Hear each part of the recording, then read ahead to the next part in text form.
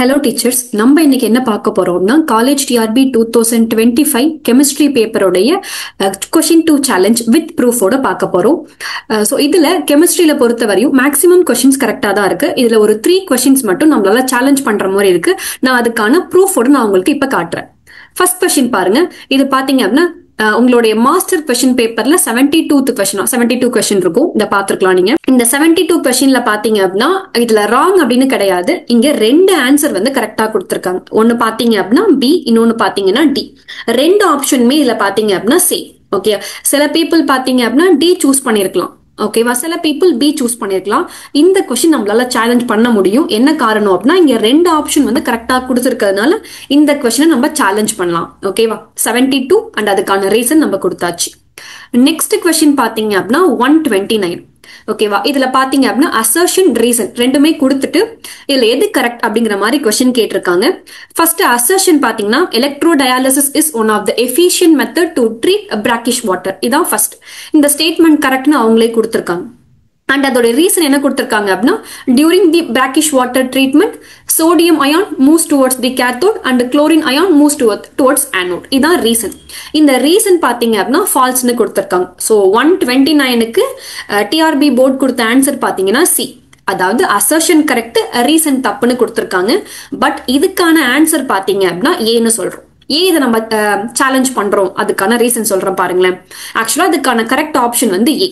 எப்படி அப்படின்னா இதுக்காக நம்ம என்ன ரெஃபரன்ஸ் புக்கா சொல்றோம் அப்படின்னா எலக்ட்ரோடயாலிசிஸ் அண்ட் வாட்டர் ரீயூஸ் அப்படிங்கிற ஒரு புக்கை நம்ம ரெஃபரன்ஸா சொல்றோம். நான் அந்த புக்கோடைய பர்டிகுலர் வேர்டை உங்களுக்கு காட்டுறேன் அண்ட் ஃபர்ஸ்ட் பேஜையும் காட்டுறேன். ஸோ இதான் அது எலக்ட்ரோடயாலிசிஸ் அண்ட் வாட்டர் ரீயூஸ். இந்த பர்டிகுலர் புக்ல பாத்தீங்க அப்படின்னா கரெக்டா பேஜ் நம்பர் 12 to 14. ஓகேவா, நான் அந்த உங்களுக்கு இந்த ப்ரூஃப் எல்லாமே உங்களுடைய அதாவது இந்த வீடியோட டிஸ்கிரிப்டிவ் பாக்ஸ்ல வந்து அட்டாச் ஆயிருக்கும். So no issue. நான் அதை காட்டுறேன் பாருங்க. பர்டிகுலரா இந்த புக்ல இந்த பர்டிகுலர் பாயிண்ட் பாருங்களேன். என்ன கொடுத்திருக்காங்க அப்படின்னா the driving force for the important transport in electrodialysis process is the applied electric potential between anode and cathode. And அடுத்த பாயிண்ட் பாருங்களேன்.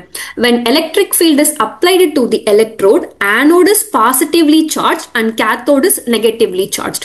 anode அப்படிங்கிறது பாசிட்டிவ் சார்ஜா இருக்கும் அப்படின்னும் cathode அப்படிங்கிறது நெகட்டிவ் சார்ஜா இருக்கும் அப்படின்னு கொடுத்துட்டு அடுத்து என்ன சொல்றாங்க அப்படின்னா நீங்க ஃபீல்ட் அப்ளை பண்ணும்போது கரண்ட்டை கொடுக்கும்போது பாசிட்டிவ் அயான், ஓகேவா, ஃபார் எக்ஸாம்பிள் கேட்டையான்னு வச்சுக்கோங்க, அதாவது சோடியம் மாதிரி.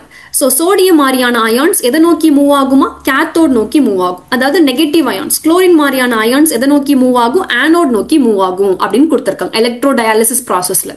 ஸோ அப்போ அதே தானே இங்கே இருக்கு. ஸோ சோடியம் அப்படிங்கிறது கேத்தோட் நோக்கி மூவ் ஆகுது அண்ட் குளோரின் அப்படிங்கிறது ஆனோட் நோக்கி மூவ் ஆகுது.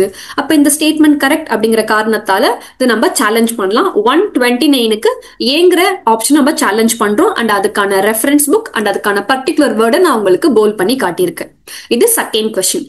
அடுத்து பாத்தீங்க அப்படின்னா இதோட இமேஜும் இங்க கொடுத்துருக்கு. ஸோ இந்த இமேஜ்ல நீங்க தெரிஞ்சுக்கலாம் ஆனோட் நோக்கி குளோரின் மூவ் ஆகுது அண்ட் கேத்தோட் நோக்கி யாரு மூவ் ஆகுறா? சோடியம் மூவ் ஆகுது. இந்த ப்ராசஸையும் அதாவது இந்த இமேஜும் நீங்க என்ன பண்ணிக்கலாம்? உங்களுடைய ரெஃபரன்ஸ்ல ஆட் பண்ணிக்கலாம். ஓகேவா, ஸோ 12 to 14 கொடுத்துருக்கோம். 12ல கொடுத்துருக்க அந்த கண்டென்ட்டையும் நான் உங்களுக்கு ஹைலைட் பண்ணி காட்டியிருக்கேன். ரெண்டாவது 14ல கொடுத்துருக்க அந்த பேஜ்ல இருக்கக்கூடிய பிக்சரையும் காட்டியிருக்கேன். இது ரெண்டையுமே நீங்க என்னவா யூஸ் பண்ணிக்கலாம்னா உங்களுக்கு ரெஃபரன்ஸ்க்கு யூஸ் பண்ணிக்கலாம். அடுத்து 99th கொஸ்டின் பாத்தீங்க அப்படின்னா இந்த கொஸ்டினுக்கு சி ஆப்ஷன் கொடுத்துருக்கு. ஓகேவா, ஸோ இந்த ரியாக்ஷன் கொடுத்துட்டு ஒரு ரியாக்டன்ட் கொடுத்து இதோட இன்டர்மீடியட் அண்ட் ப்ராடக்ட் கேட்டிருக்காங்க. ஓகேவா, இதுக்கு டிஆர்பி போர்டு கொடுத்த ஆன்சர் சி. ஆக்சுவலா இந்த கொஸ்டினுக்கு சி ஆப்ஷன் இல்ல. இன்னும் சொல்ல போனா இந்த கொஸ்டினுக்கு கரெக்டான ஆப்ஷனே இல்ல. சோ இதை எல்லாருமே சேலஞ்ச் பண்ணலாம்.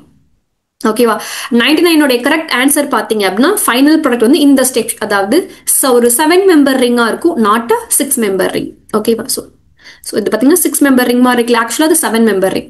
ஸோ இதுக்கான ரெஃபரன்ஸ் பார்த்தீங்க அப்படின்னா கிளைடன் புக்ல சாப்டர் 36ல பார்த்தீங்க அப்படின்னா பேஜ் நம்பர் 947. ஸோ நான் உங்களுக்கு அந்த புக் அண்ட் அதோடைய பேஜ் நம்பரை இண்டிகேட் பண்ணியிருக்கேன். ஸோ அந்த புக்ல பார்த்தீங்க அப்படின்னா பர்டிகுலரா 948 பேஜ் நம்பர்ல இந்த பர்டிகுலர் அப்படியே இந்த எக்ஸாக்டா அந்த கொஸ்டின் அப்படியே இங்க இருக்கு பாருங்க. ஸோ இந்த கொஸ்டினோடைய ஃபைனல் ஆன்சர் என்ன இருக்கு? ஸோ இது நம்மளுக்கு கொடுத்துட்டாங்க. ரியாக்டன்ட் கொடுத்துட்டு இந்த ரெண்டும் நம்மளுடைய கொஸ்டின்ல கொடுத்து இதுவும் கேட்டிருக்காங்க. கரெக்டா? ஸோ இதுல பாத்தீங்க அப்படின்னா பி அப்படிங்கிறது என்ன? It's a 7 member ring ketone. So நம்மளுடைய ஆப்ஷன்ல பாருங்க 7 மெம்பர் ரிங் எங்கேயுமே இல்ல. சோ நம்ம தாராளமா 99th கொஸ்டினை சேலஞ்ச் பண்ணலாம். சோ இந்த 3 கொஸ்டின் நீங்க சேலஞ்ச் பண்ணுங்க. இதுக்கான ப்ரூஃப் பாத்தீங்க அப்படின்னா இந்த வீடியோடைய டிஸ்கிரிப்ஷன் பாக்ஸ்ல வந்து உங்களுக்கு வந்து அட்டாச் ஆயிருக்கும். All the best.